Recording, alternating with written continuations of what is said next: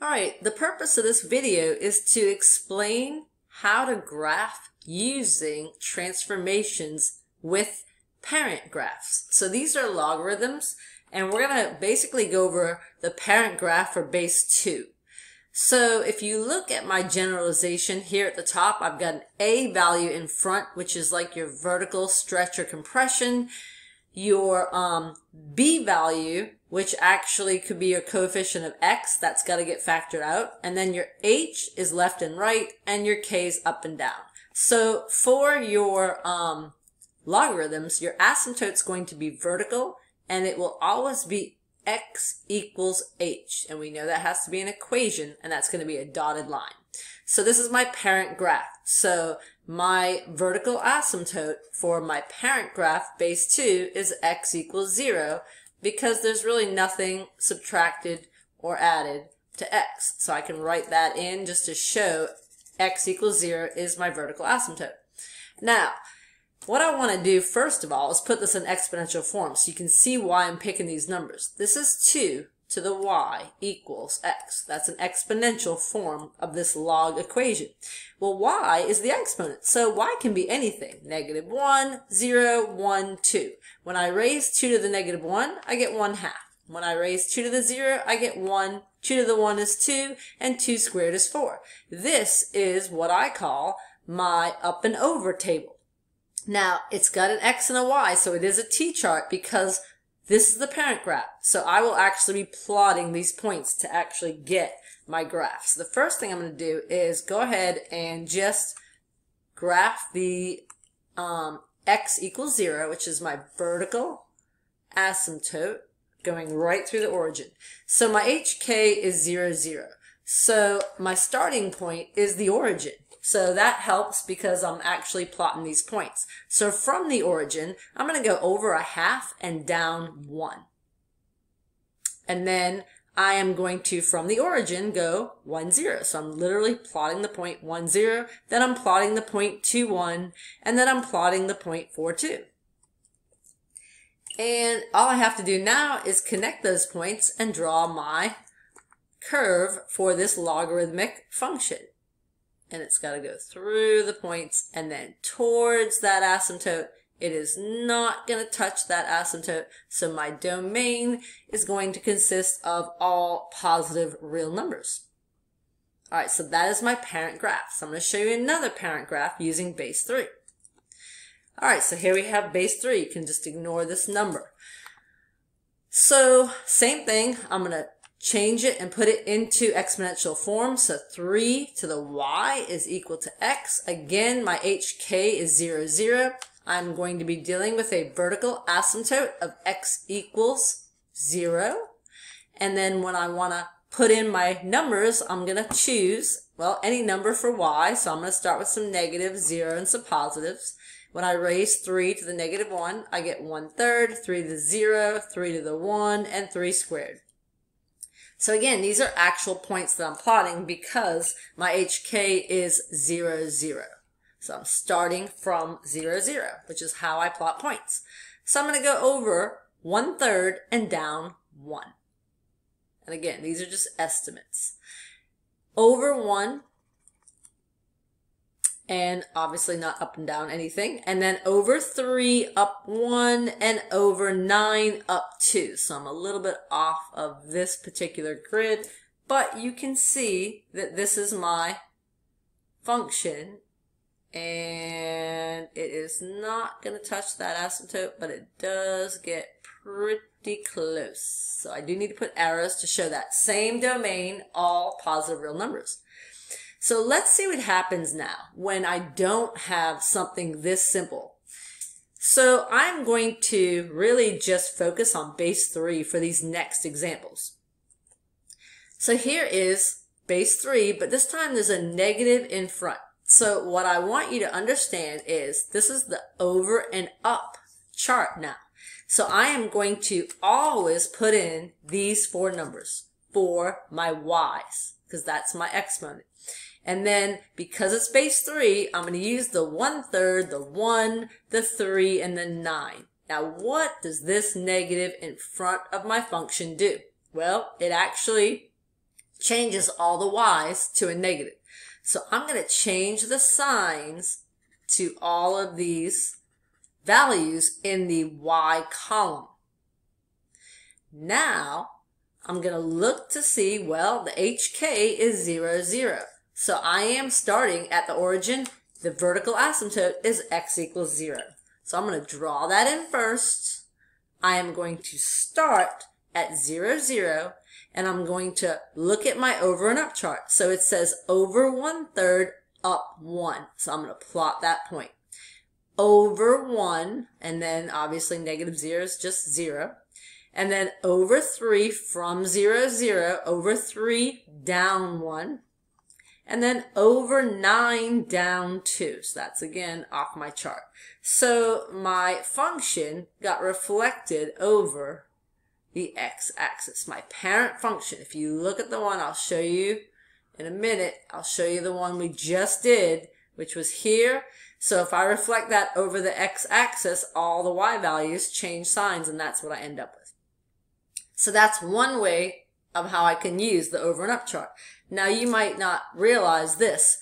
Because the origin, the starting point was 0, 0, these are actual points that I'm plotting. So I could plug in these values in for x and get these y values. Well, here's another example. So another example where, again, it's in base 3, but this time the HK is not 0, 0. So let's look at that starting point. So this time my HK is 0, negative 2. Well, the vertical asymptote is still x equals 0 because it's x equals h, which happens to be 0. Base 3, so I'm still going to use these numbers all the time. I use those numbers regardless of the base, and I get 1/3, 1, 3, and 9.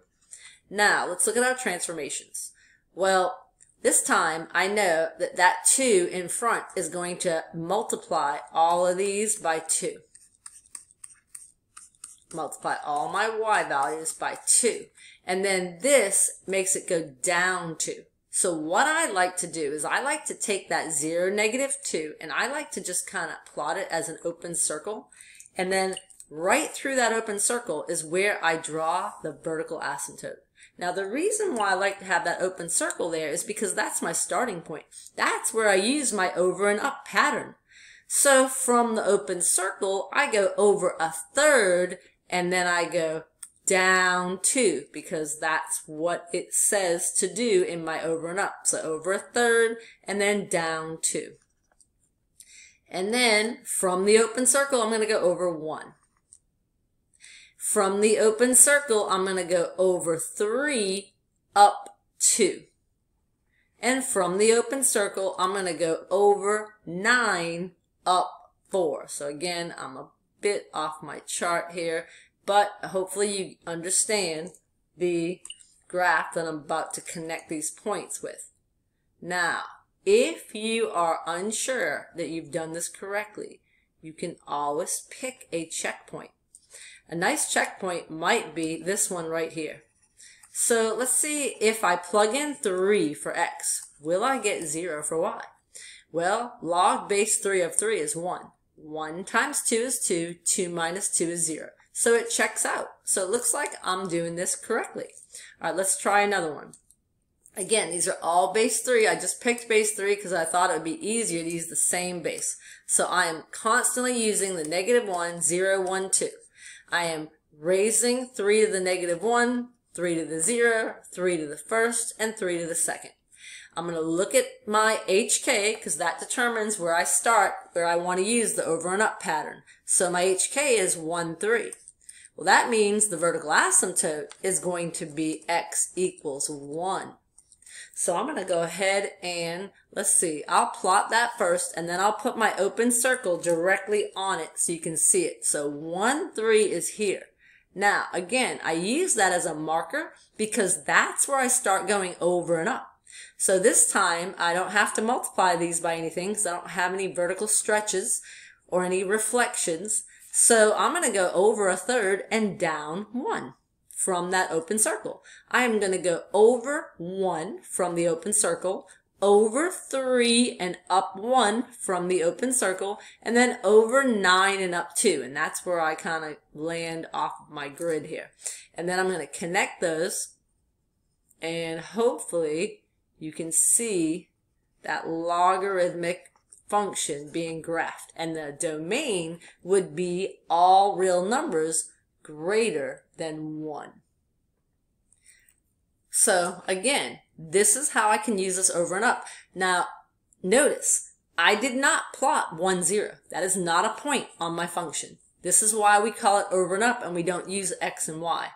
But you can test a point. So like if you look 2, 3, that point right there is a nice point to check. So if I plug in 2 for X, I should get 3 for Y, and I do, because the log base 3 of 1 is 0, and 0 plus 3 is 3. So you can check these just to make sure you're doing them correctly. All right, we're going to try one more. Okay, so one more. This is a tough one, because there's a negative inside the parentheses. Well, guys, that negative has to get factored out, because it will affect your horizontal shift. So I'm going to go ahead and factor it out. Keep it inside the log function, inside the parentheses. So my HK is going to be positive 2 now and positive 4. That means right 2 up 4. The vertical asymptote is going to be X equals 2. So X equals 2. And that negative that I factored out, that's actually going to affect my X's, so that's a reflection over the Y-axis. So let's see what's going to happen. I'm going to put down my same numbers, -1, 0, 1, 2, and then since it's base 3, 1/3, 1, 3, 9. All right, now the HK24, that's going to take care of my left, right, up, down. The -1, I really need to understand that that's a reflection over the Y, and it changes all the signs of my X values. So all of those signs got changed. So now let's go ahead and let's put an open circle at 2, 4. So 2, 4, open circle. Let's draw a vertical asymptote right through that open circle. And the open circle, that is just my starting point. Well, let me fix that because it got a little crooked. Okay, so open circle is my starting point. So here's my over and up. So my over and up, instead of going right 1/3, I go left 1/3 from the open circle, down 1. So left 1/3, down 1. And then I go left 1. And then left 3, up 1 from the open circle. And then left 9, up 2 from the open circle. I actually had room to do that. Whoops. I think that's up 3. Okay, so left 9, up 2. Here we go, right there. Okay, so now let's see if I can draw this in here. Just kind of make that curve through those points. And again, if I want to check a point, I'm going to go ahead and check this one. So let's see what happens when I plug in a -7. I should get a +6. All right, well, -7, the opposite of -7 is 7. 7 plus 2 is 9. Log base 3 of 9 is 2. 2 plus 4 is 6. Oh yeah, that works. So these again, these are not points I'm plotting. Again, I did not plot -3, 1. These are over and up, meaning left and right for over and up and down for the up part. So I hope that that made sense. That is how we use transformations. And that's how we can avoid plugging in values to our equation to come up with our graph.